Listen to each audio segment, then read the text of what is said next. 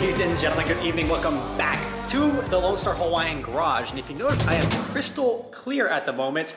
We have a legitimate camera. For the last 3 years, we've been using a GoPro in every single one of our videos. We did everything on a GoPro. And we have a legitimate camera now. So if I'm incredibly ugly now because of the clarity you see, I sincerely apologize for deceiving you all this time. But welcome back to the Lonestar Hawaiian garage, my little piece of paradise. We have a little bit to do tonight to prepare for tomorrow, which will actually be the video for today. And we are fixing some of the lighting in here. I love this to death, but it's not very functional. Someone left a comment last time making fun of the functionality of my lights, and it got to me. They are not very functional. They are very pretty. It's very bright in here, but the perimeter lights, it might not just be the perfect solution. So you'll see what I'm getting to in a little bit. We're gonna grab this stuff because actually that's not gonna work for what we need. I thought it was going to, so we're heading back to Lowe's. We're gonna return that and get the stuff that we need. Wifey's coming with. Grandparents are watching the kiddos. So,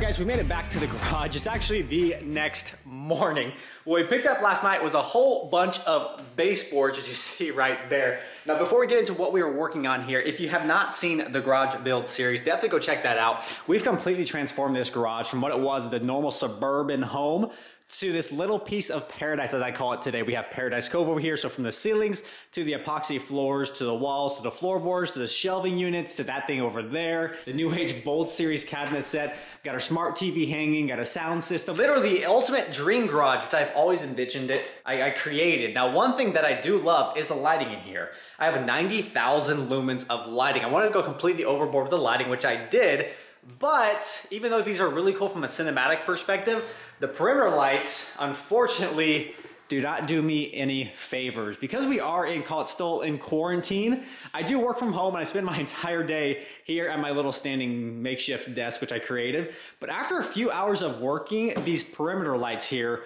really start getting to me. It starts giving me a little bit of a headache. So the idea is, how do we create a light valence for the ceiling with things that are meant for the baseboards of your own home?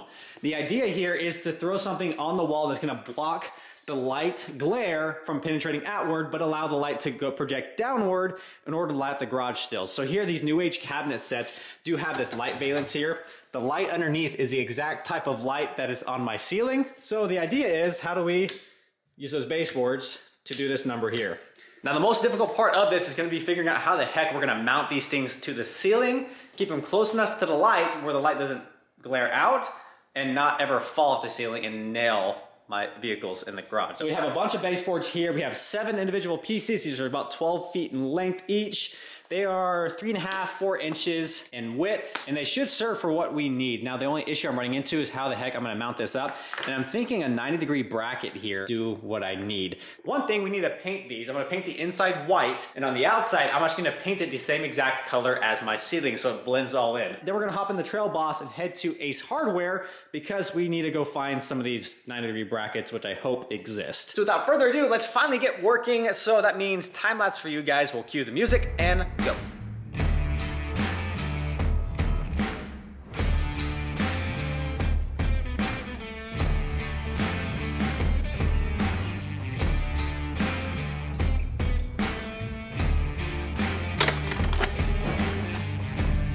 So last few times I started this truck up, after it's sat for a while, it sputters quite a bit at startup. I'm assuming it's because I don't drive it as much as I probably should, so all the ethanol in the gas gets gunked up. I'm worried that my injector's a little bit clogged, so I do have some seafoam, which I'm gonna put in the truck today, and just wash it through just because she needs a little cleaning.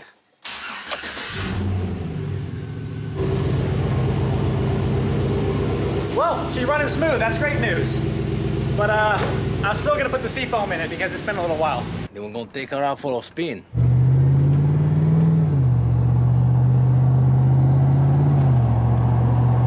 There's something about older trucks. It's not an old truck. It says a 2007, but it's old by today's standard. I don't know what it is. It might just be a little more bumpy, a little more bouncy, a little more rough, a little more rattly. Love this truck.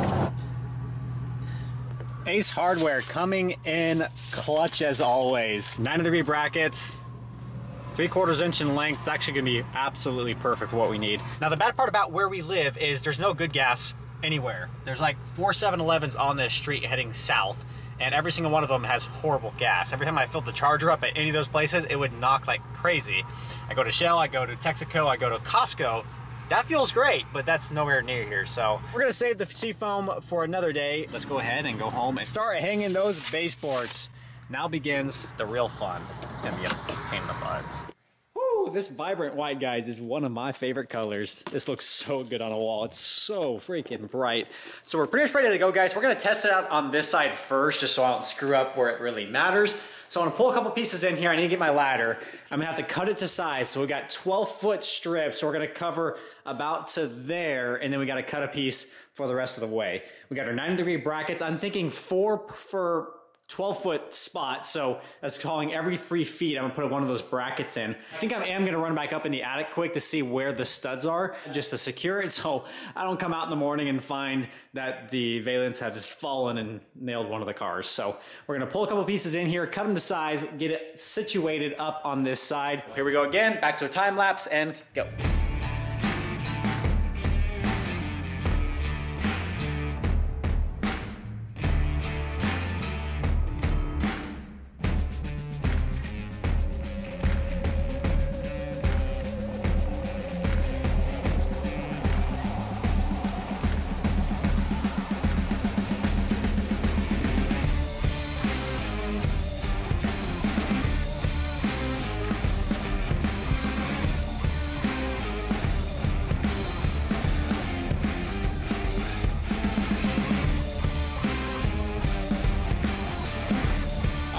We are figuring it out. We have one run completely done, actually mostly done anyways.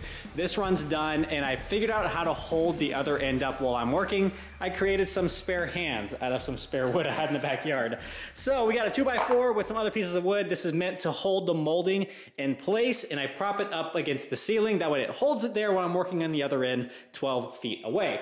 On the other end, because the garage floor is super slick, we got shopping bags and duct tape to give some traction against the ground. That way it doesn't slip out and destroy the wall. But anyways, as I continue to do this, I'm learning that there's no such thing as a flat surface in this garage, unfortunately. So all the crevices and stuff, you can kind of see light bleeding through there just at the top. So we got this piece done and this piece. It looks so freaking good, guys. When you just compare this side and this run to this wall, that's so freaking cool. It looks so much better than kind of just what I have currently. So anyways, you guys are going back to the time lapse because I have a ton more to do, and then we're gonna keep going.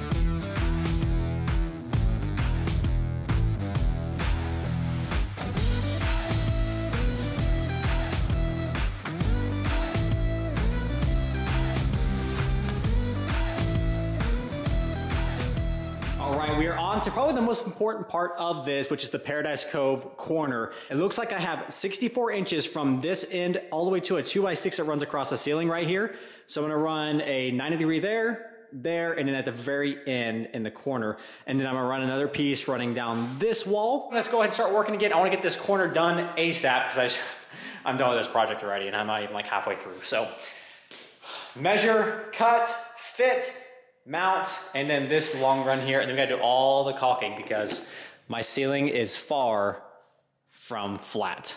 Yeah, all right, let's go.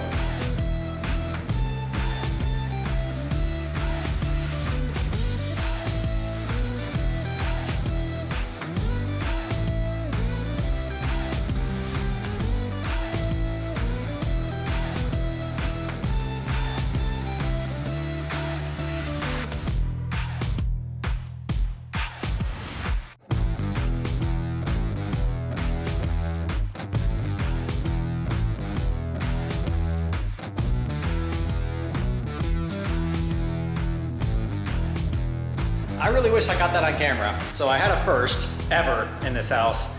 I fell out of the attic. Like the third step down, my heel slipped off. I had a bunch of crap in my hands, which probably should not have been the case. And then I just slid all the way down and then smacked onto the epoxy concrete, which is wonderful. That was really painful. So we're gonna go ahead and continue on. I think moving my knee and butt and elbow is good for it. So we need to do the caulking now. And the whole goal with this is to get this edge, the very top edge there.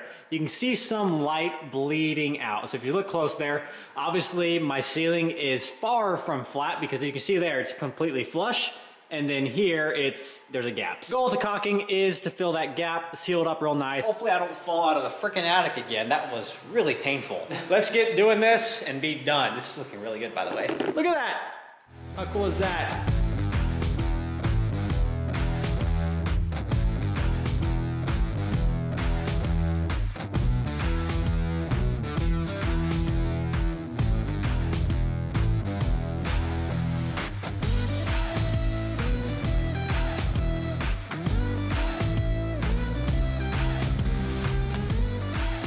Well, good morning, guys.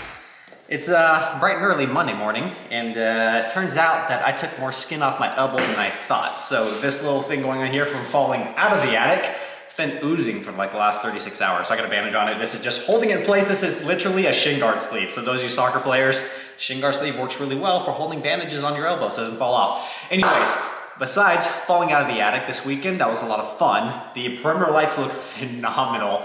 The white's a little bit off, so I'm gonna go around the perimeter this morning. I'll be working here in a few hours, but I figured this morning I'll go ahead and run the paint around the perimeter, get that touched up, work all day, and then we'll be back probably this afternoon to close this thing out, and then the fun process of editing begins. So, let's get going.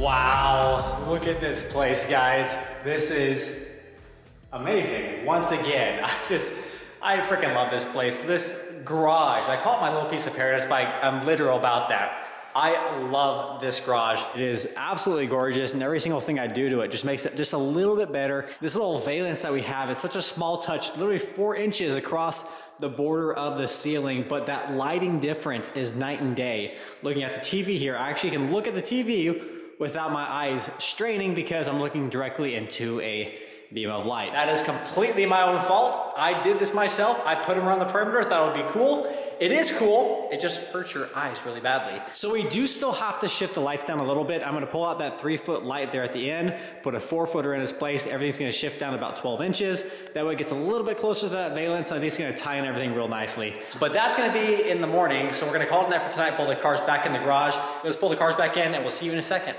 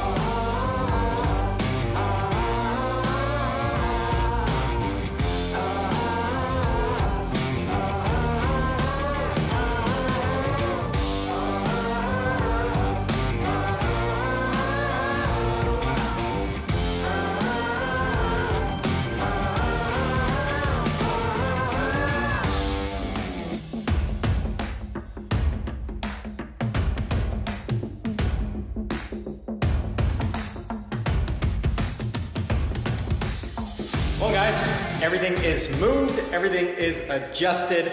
This took quite some time to complete, but I am so happy with the results. It's been night and day difference. It's been an entire week actually that I've had these borders complete. I have worked the entire week from the garage, and that's all because these no longer blind me. As I'm working here on my standing desk, again, this is a rolling desk, so I typically roll it up here against these mats. The biggest difference is I can actually look to a border of my wall or even look at the TV behind me without hurting my eyes.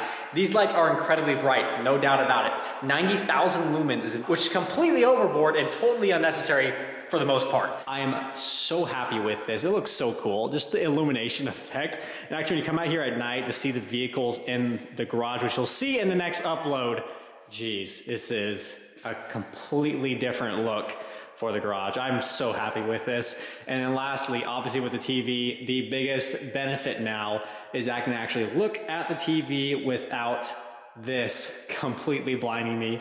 This looks so freaking cool. And obviously I forgot one light, so I'm gonna turn this on for you guys to get the full effect, which is these bad boys down here. Yes, we have under cabinet lighting with my light Valence right here. This is what spurred the idea. So one last look, guys. Here is Paradise Cove in the Lonestar Hawaiian garage. This is my little piece of paradise. Thank you again so much for joining me today. Stay tuned for our next one because we are back with the 07 Silverado.